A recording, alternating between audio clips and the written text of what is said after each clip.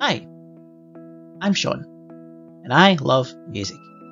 I love everything about music. I love listening to music. I love playing music. And unfortunately for the postman who needs to deliver all the albums that I buy, I also love collecting music. And welcome to episode 2 of the albums that made me. Today we're actually talking about an EP, not an album, but it's had such a massive impact on me that I absolutely have to include it in the albums that made me. Today we're talking about Silver by Jesu, which is absolutely fundamentally one of my favourite pieces of music ever written. Silver is the second EP and third overall release by Jesu, which is the alter ego of shoegaze industrial overlord Justin Broadrick, and it was released through Hydra Head Records in 2006. I wouldn't actually hear it until a few years later, however. The EP was recorded by Broadrick along with bassist Dermot Dalton and drummer Ted Parson, with Broadrick recording the vocals, guitars, keyboards and programming himself. Broadrick is of course most well known for his first band, the mighty gods of industrial doom / metal Godflesh. However, with Jesu he brought some of his softer and more left field influences to the fore. Whilst I do love Godflesh still, as I've aged I've found myself relating more and more to Jesu. The fiery rage of my younger years replaced with the quiet melancholy of adulthood. I'm going to put my hands up right now when I say that I think Broadrick is an absolute legend and a total beast, and his work in both Godflesh and Jesu have been frequent companions on my road through life. I would have first heard Silver when I was about 25 or 26. It had been out for a few years by that point. I had started to fall into quite a steep depression in my mid-20s, which would progressively get worse into my late 20s. 25 was actually a pretty difficult year, and it would lead to some difficult times going forward as well. Depression makes you do some horrible self-destructive things. It loses you friends, it loses you opportunities, it loses you time. It makes you say and do and act in ways that don't necessarily feel like yourself. It's almost like carrying a consistently noisy bag of all your mistakes and all your fears and all your anxieties on your back every day and not being able to put it down. It's with you when you go to bed at night and it's there first thing when you wake up in the morning. It's no joke when I say that my depression had gotten to a level where waking up and functioning day to day had become overwhelmingly difficult. I lost a lot of things during those days, said things and done things that I regret, lost friends and family members, lost a lot of time, but I was one of the fortunate ones in that I had an amazing support network of friends and families who were able to shepherd me through those darker days to get me to a much more stable footing. And it's not a lie when I say that music was absolutely a shining light during those days and got me through a lot of the darker times, and Silver is absolutely one of those lights. For those not in the know, Justin Broadrick formed one of the single most important metal and industrial bands of all time, Godflesh. And Godflesh are not an upbeat or a happy band. They specialise in gravity-warping heaviness, genre-bending despair, bleak social commentary, and smothering rage. So far they seemed pretty standard for music I was listening to in my early 20s. Godflesh's component parts pulled from a myriad of different musical influences. There was the obvious metal influences such as Sabbath and Napalm Death, but in amongst there as well you had the electronic and industrial style of Throbbing Gristle, and this would smash into the esoteric and tribal rumblings of Killing Joke, both bands seminal godfathers and godmothers of the burgeoning industrial scene themselves. In amongst there was also the raw dissonance and discomfort of Swans, and the band were at the forefront of experimentation with metal and genres such as jungle and hip hop. Indeed, Run DMC were frequently on the lips of the band as one of their major influences. My path to Godflesh was actually pretty logical, which makes a change from how I normally discover new bands. I started with the industrially adjacent Fear Factory, which in turn led to the Panic Attack given musical form Strapping Young Lad, whose wall of sound atmospherics were a nice jumping off point into the cold, bleak machine rage of Godflesh.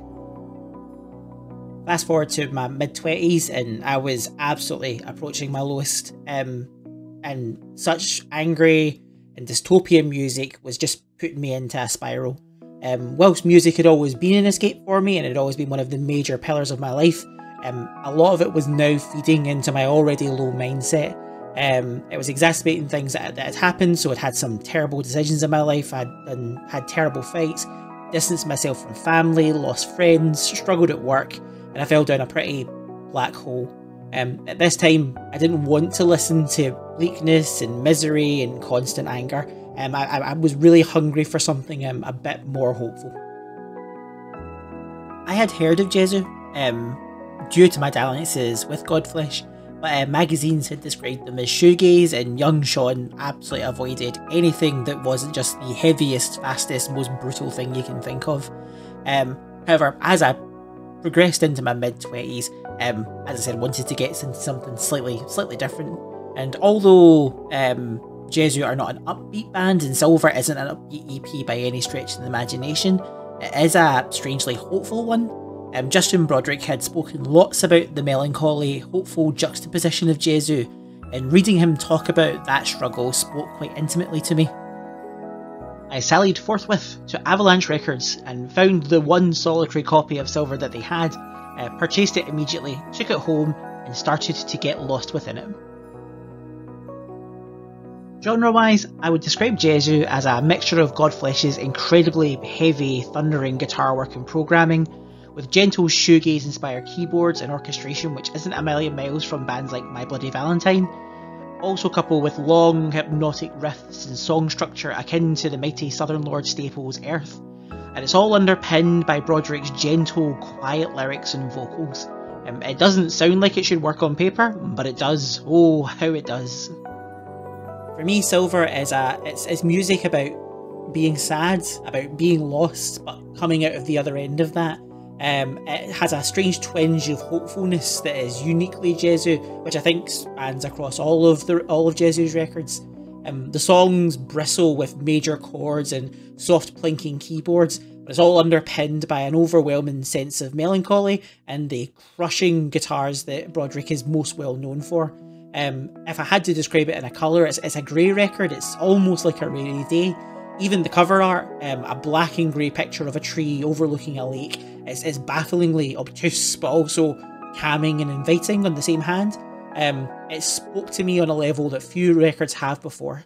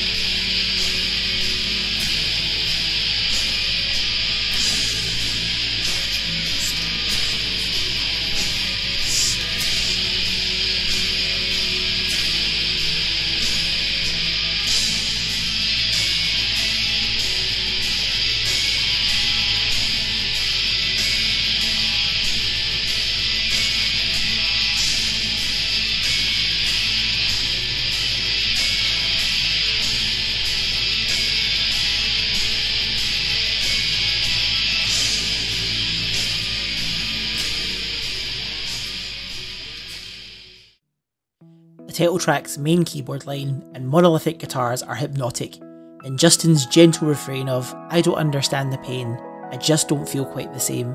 When you hear them walk away, left you here so you can stay." It's heartbreaking, but it's not defeated. It's an admittance that people leave and are lost, but life goes on afterwards. It's a song about post-depression. It's about surviving the hard times. Victorious major chords and an eminently hummable keyboard lead follow on, with Justin proclaiming "Silver's just another gold." This is a song to get utterly lost within. Up next is Star, with its pounding Godflesh-esque drum beat and twinkling almost indie guitar effects leading the charge, followed by a heavily distorted guitar and bass section. It also features wondrously rhythmic vocals, with Broadrick lamenting of "If I could just ignore it like you do, it really touched me." I had been told to just get over it and to get back to my old self early on during my depression, which hung on me pretty heavily. So to have this feeling put so plainly and straightforwardly was refreshing.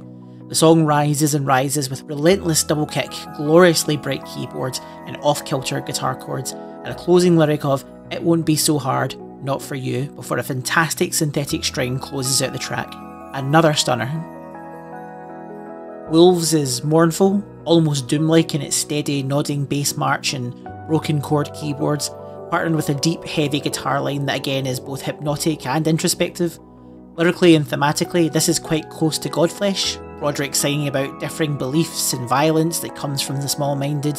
The repeated refrain of "I'm not saying" really spoke to me then and even speaks to me now, particularly with the state the UK finds itself in right now. The song climbs and climbs and climbs, becoming lusher and louder and heavier, almost like a hymnal. The EP ends with Dead Eyes, which is probably the most unique track on the EP. It's all reversed guitar lines, digital drums and bass, and a talkbox synth lead, gently lulling you into a soft meditation before a Godzilla-sized riff smothers you in your sleep. It's a fine finisher and one that immediately makes you want to spin the disc again. This album definitely spoke to me, and it still speaks to me on a very, very personal level. It's an album that feels tired of anger, tired of despair, and tired of heartache, and attempts to craft something beautiful out of what would normally be quite negative emotions. This is exactly how I was feeling back in those days, and to have someone whom I already admired craft an album to convey that emotion seemingly just for me, it felt wonderful, it felt uplifting, and it felt incredibly hopeful.